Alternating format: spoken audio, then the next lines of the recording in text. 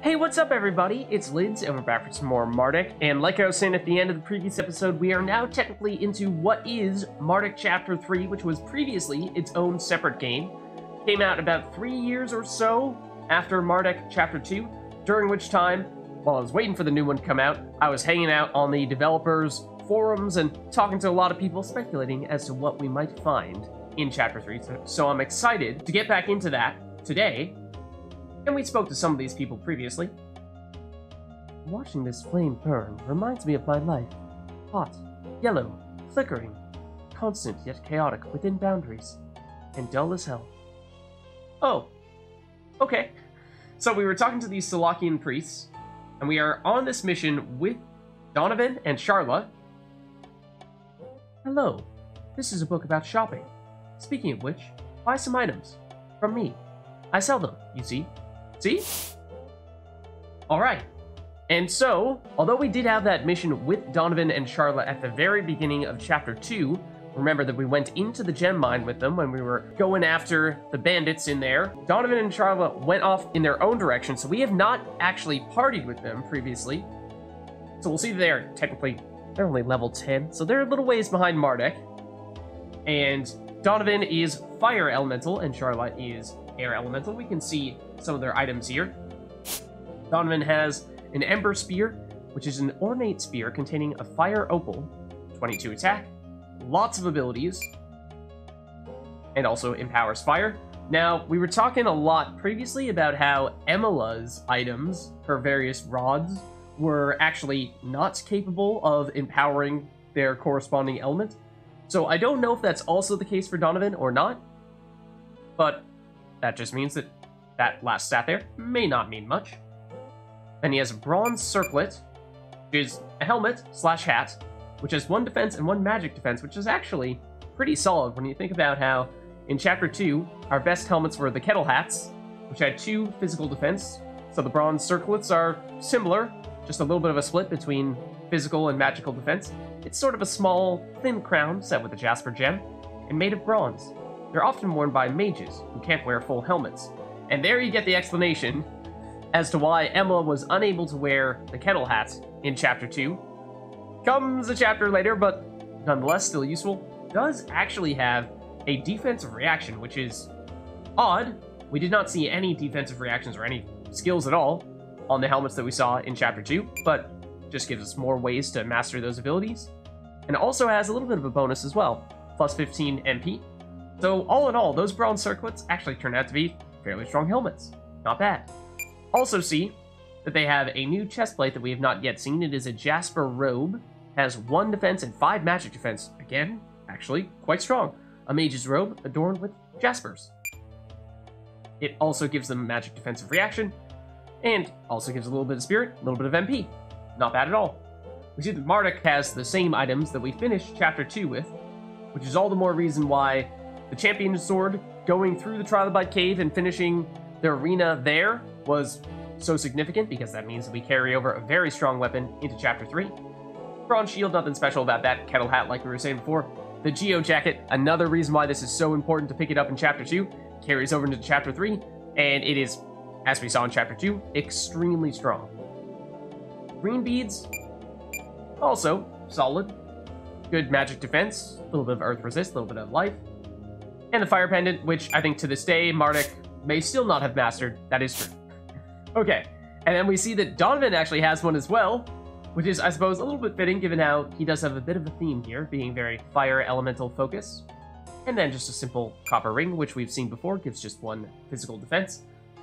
Charla, very similar, just instead of being fire elemental, everything is air elemental, so empowers air, some air skills, same helmet, same chestplate, an air pendant rather than a fire pendant, and also a copper ring. So if we take a look at what the shopkeeper has, for the most part, it's just the potions that we've seen many times before. Remedy, which is actually quite good, removing all status effects. We have a few of these, however, I'm not actually sure if anyone was selling them previously, so not a terrible idea to stockpile some of those. They are somewhat expensive, though. Then the maces, we picked up at least some of those previously in Chapter 2, and then I believe these are new.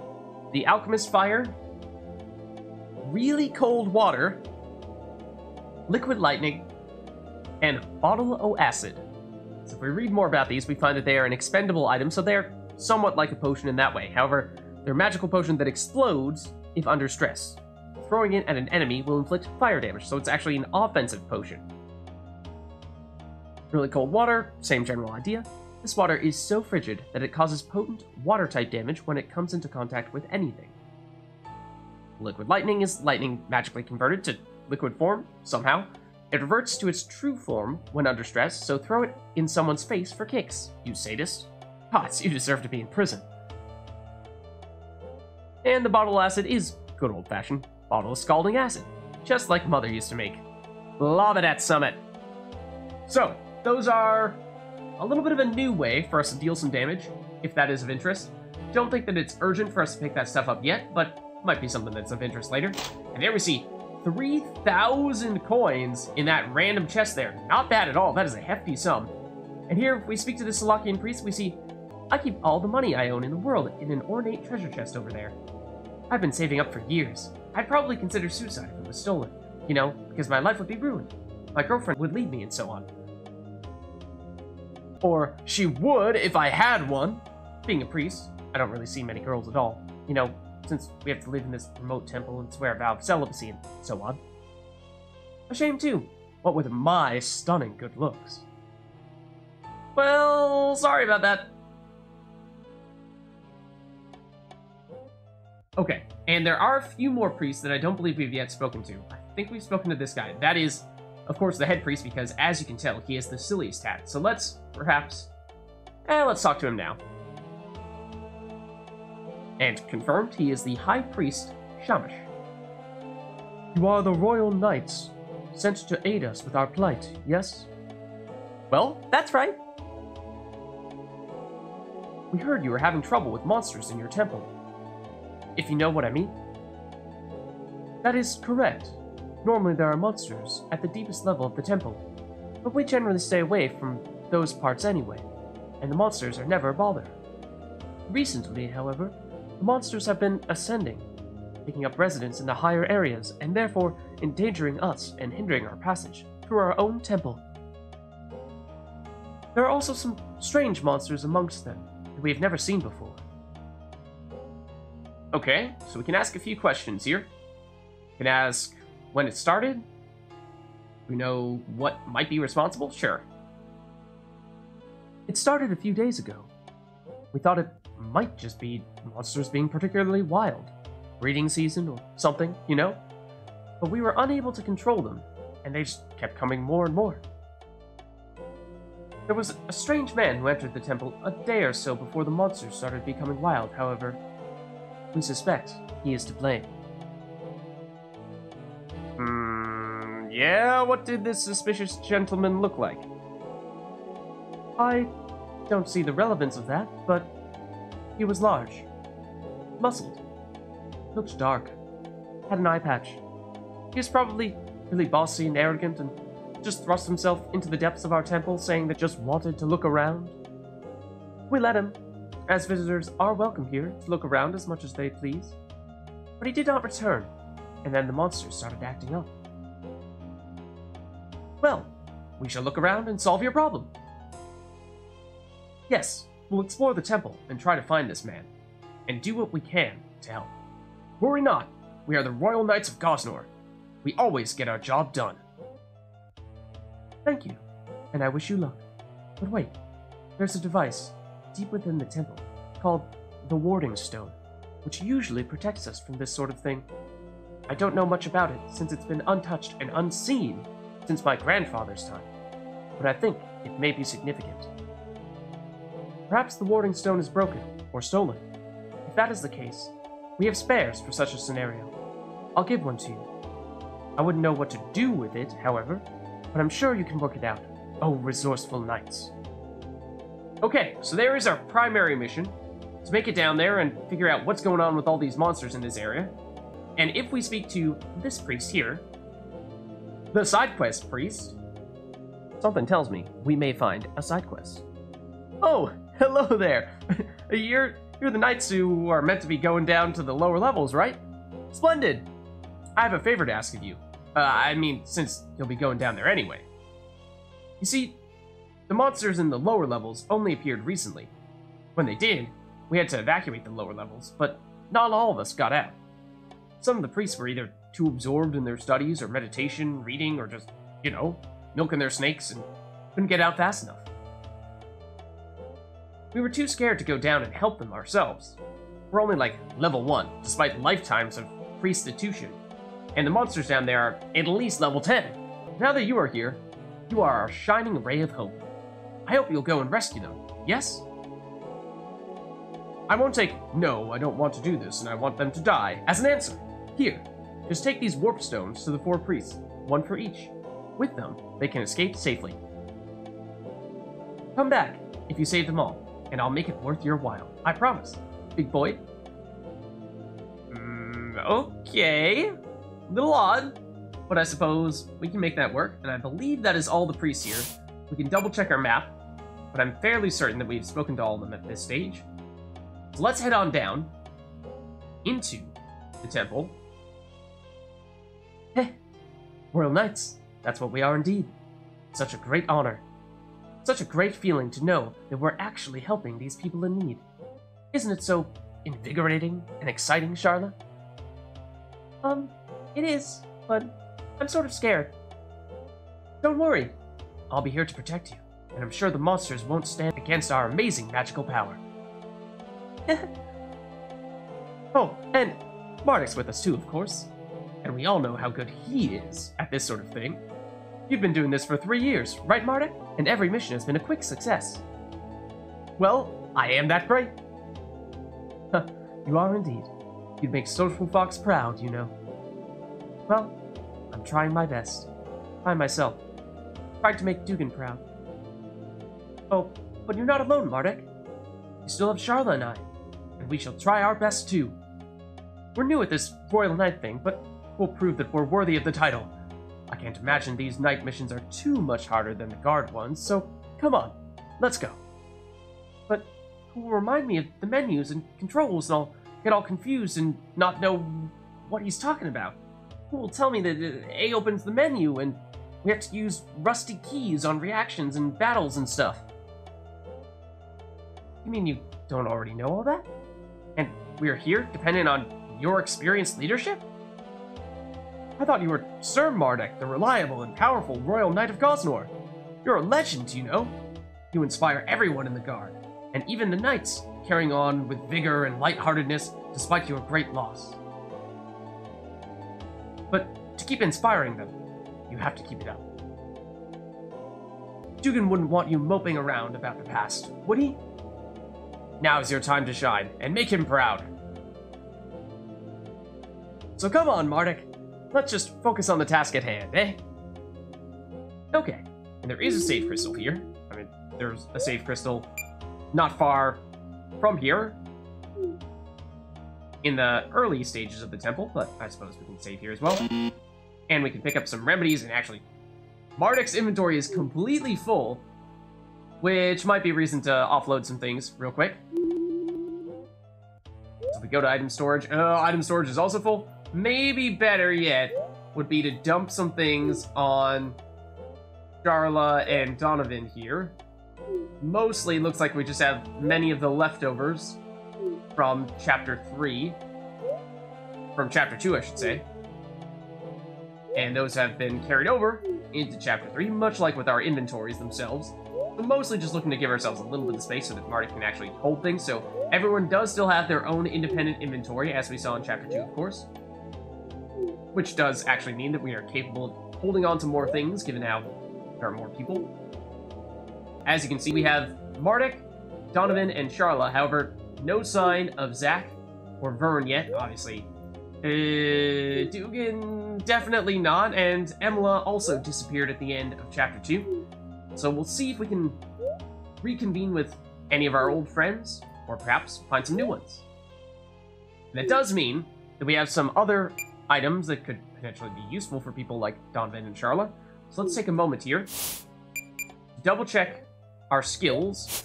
Mardek, I'm assuming, is more or less all set from a reaction standpoint, because again, we see that things that we had in Chapter 2 are carrying over into Chapter 3.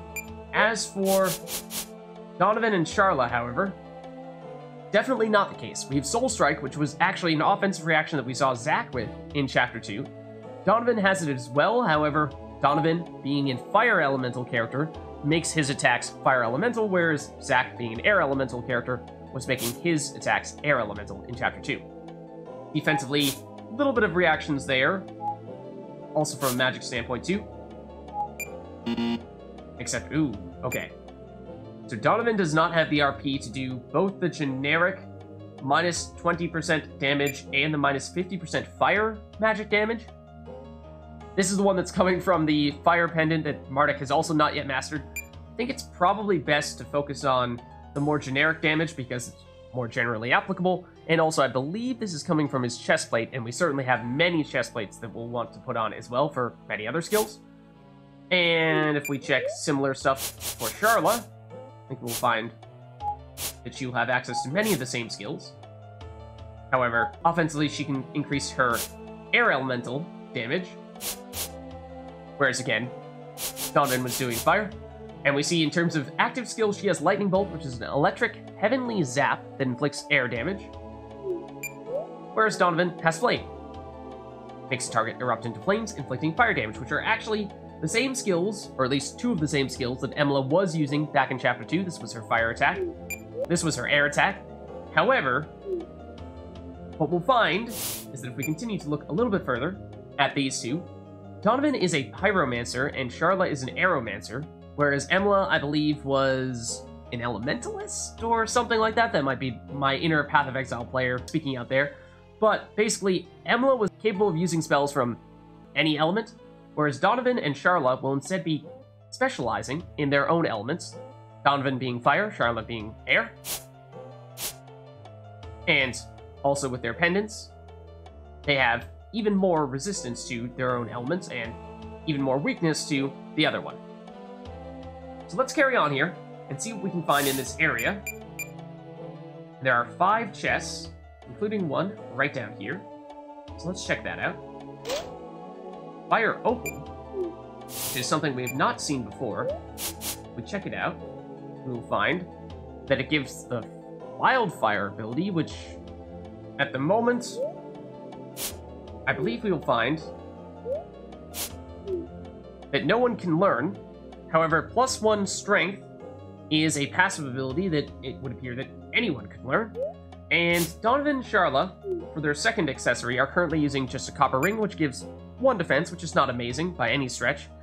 So perhaps it might be better to give fire resistance and fire empowering abilities to Donovan, our fire character. So let's try that out. And I just want to double check as well. Did we manage to pick up the chests in the other area where we, of course, did not have inventory space because we had everyone loaded up on stuff? Does appear so. Here's our first battle, actually, of Chapter 3. We have a Moonstone and a Topaz. If we look more closely at them, we see that a Moonstone is Light Elemental. It is very strong against light attacks. It heals to them. Very weak to dark, and in terms of elements, it has a little bit of a resistance across the board.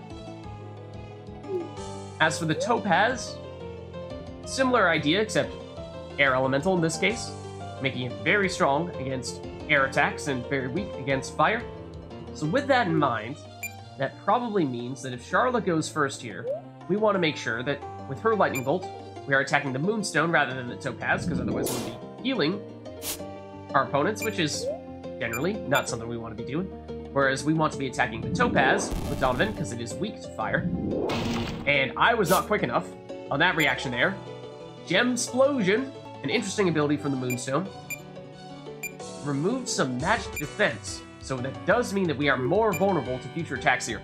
Now, also bear in mind, remember that the Moonstone heals to light, and Mardek, his sword is light elemental right now, so if he were to attack, he would heal.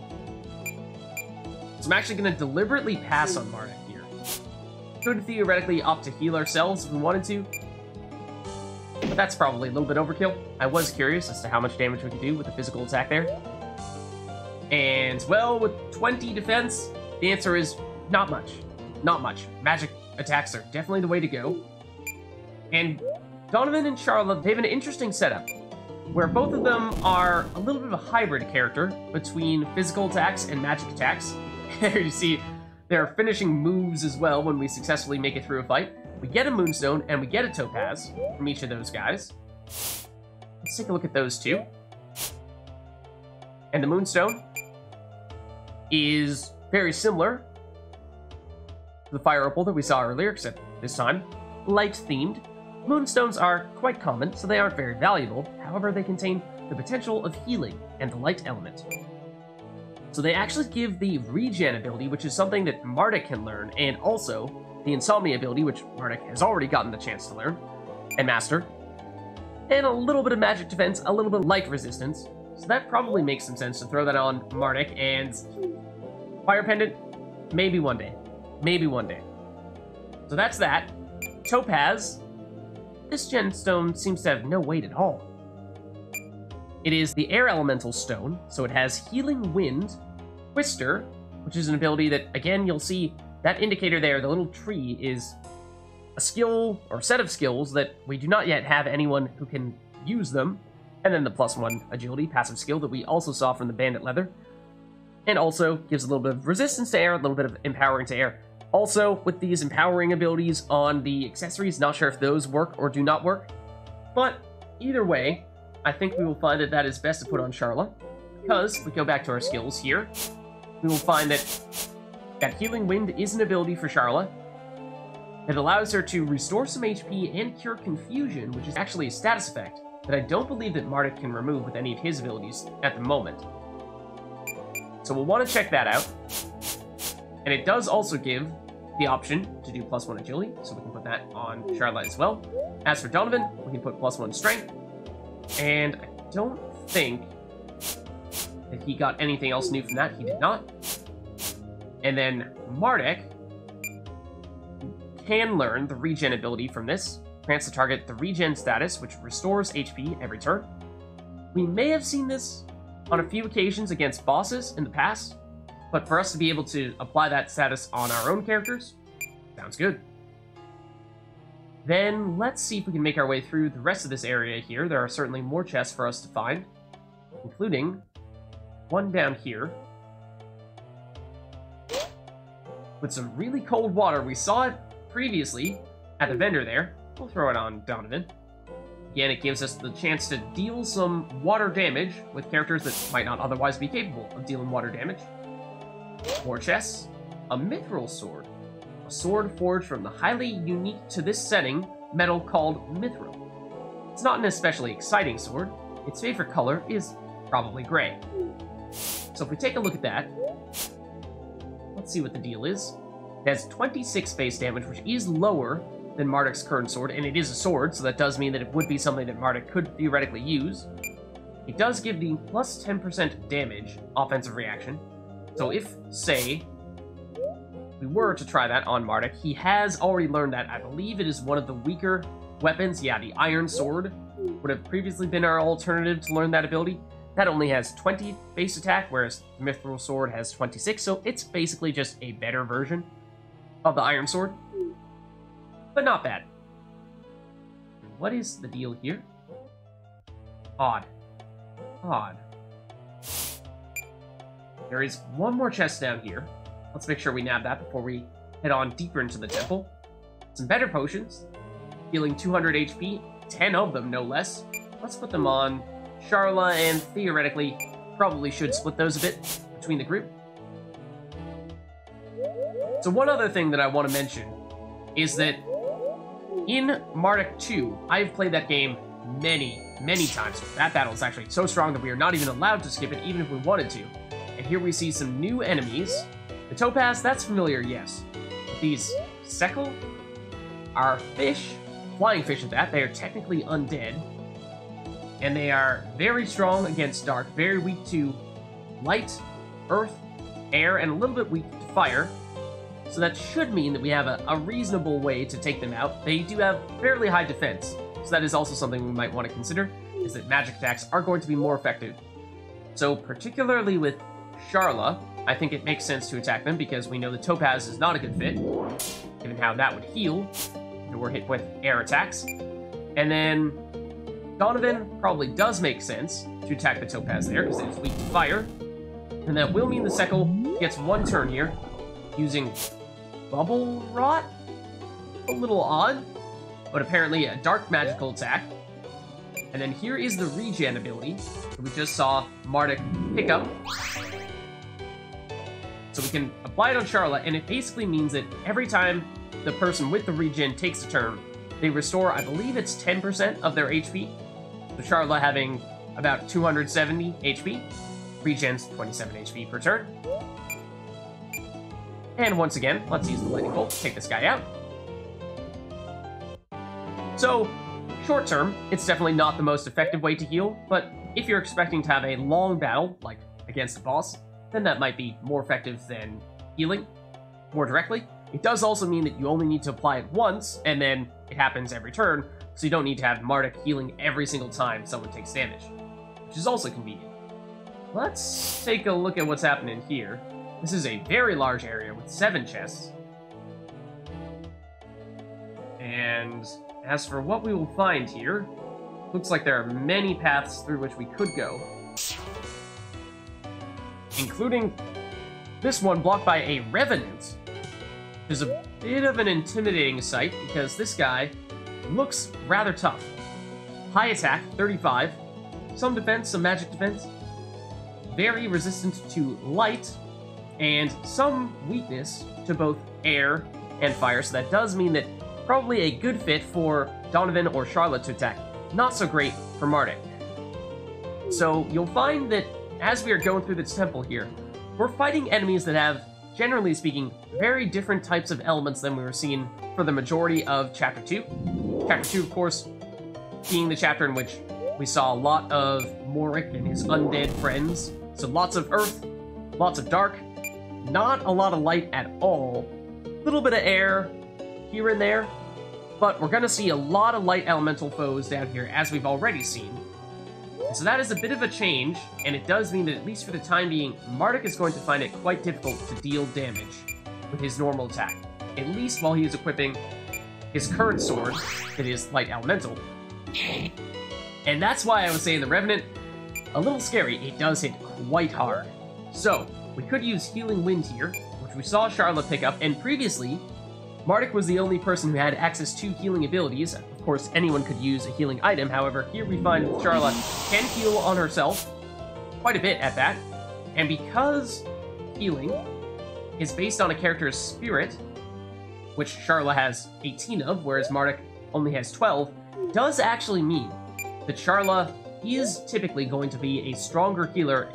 At least the amount of damage she can heal will be higher. Of course, Mardek does have access to a series of different healing and status removing abilities, so that's a little bit different, makes Mardek a little more versatile. And here we actually see the Sun Axe, which is that axe that that enemy was just holding. And I vaguely remember that in times past, I had gone through this area and tried fighting those guys time and time again in anticipation, in hopes of getting the Sun Axe, because I thought that, at least initially in the Flash version of this game, I want to say it was about a 5% drop chance, and I just could not get it. This time we got it the first time round, which is great. However, I'm not sure. There's a chance that maybe those drop chances have changed, because we saw that in Chapter 2, the Keyblade, which previously had, I believe it was a 1% drop chance against the zombie locksmith, has actually turned into a guaranteed drop. So, with that being such a huge change, I do wonder if maybe there are other items that have also become more common drops. But it is also a great axe. We saw one or two of these in Chapter 2 as well, and didn't have anyone who could equip it. But it's blessed by Solak, deity of suns, in case that wasn't clear. And that is also an explanation, I suppose, for why there are so many light elemental, air elemental, a little bit of fire elemental people in this area, and less so of the dark and earth. And so this axe is light elemental, 35 base damage. And if we go here, I believe we will find something else that is new with Chapter 3. That being that sometimes chests have monsters in them. So, on this occasion, we find that in this chest there are a couple of blood lizards. Rather grim. However, we'll find that they have 0 defense, 0 magic defense, very weak to water, very resistant to fire. That means that Donovan's going to find things difficult here, but outside of that, these guys might not be too difficult. Outside of, you know, the fact that they can breathe fire at us and bite us. So Donovan, you're going to find things a little bit tricky here. But with them having 70% fire resistance, that means that your attacks, whether they be spells or physical attacks, not going to do too much. However, I forget, it might be that if we use a normal attack with Donovan and deliberately miss our offensive reactions, then it won't trigger Soul Strike. Soul Strike would guarantee that it's fire elemental. It might be that his non-Soul Strike attacks are non-elemental, in which case that might be enough to, well, nope, they're still fire elemental. I was going to say that might be a way to get a little bit more damage out of them. Not on this occasion, though. So here's an example of, like I was saying before, if we were to heal outright, we would get more healing in the short term than if we were to use regen. Donovan, he is fairly hurt at the moment, so let's use a heal. Make sure that he doesn't get taken out here, rather than using regen. And I'm hoping that Charla can take this guy out, but I'm not sure because it's going to be close. Not quite. So these guys, can also inflict numb. And fire, is especially powerful against Era Elemental characters, and so you saw that Fire Breath dealt a lot of damage to Charla. Which is not great, because she was our primary source of damage. So we could potentially finish off the Blood Lizard here with Donovan. He is, of course, not going to deal too much damage. He does have a Phoenix down. I suppose we'll use it here. Don't feel great about it. Let's use Mardek to take out the Blood Lizard. I do think he will have the most damage. Or maybe even this one here. Let's try it. He has more than enough to one-shot them. But I think that is key in this case, is in Chapter 2, Mardek, for the most part, was not one of the primary damage dealers. We had Vern and Zack being our primary single-target people, whereas Emla was capable of taking down many people at once. However, at least to start here, Mardek could very well be our primary source of DPS. Here is our Sun Sword drop, which actually is another sword, which has, again, lower damage than the Champion Sword, 32 versus 28. Again, just further justification for going through the effort of picking up the Champion Sword in Chapter 2. It is that good. This is a Holy Blade, blessed by Solak, God of Suns. It inflicts light elemental damage, so similar to the Champion Sword, except worse. It has less damage and it has less crit chance. It is also light elemental. It also gives the plus 20% damage offensive reaction, which, again, there's probably a sword we have buried in here somewhere. Yeah, the longsword that has that same reaction. It's just, this has 10 base damage, whereas this has 28.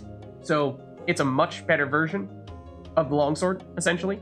So if we do find that we want to have someone learn the plus 20% damage reaction, then we probably want to give them the Sun Sword rather than the longsword.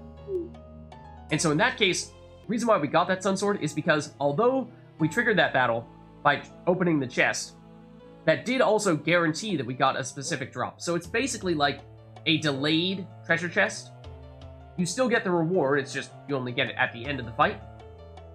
So we will find that oftentimes those special chests, ones that have battles in them, are particularly rewarding. There is also a healing crystal here now. This is also a reason why it might have made sense to deliberately not use a Phoenix down, which is a relatively scarce and valuable resource on Charla there. Maybe might have paid off to just wait it out a bit. But either way, I think this is probably a good place for us to wrap up here. So there's our first look at what it is like to delve into Mardek 3, and I am looking forward to getting a chance to look even more. So I'll catch you next time.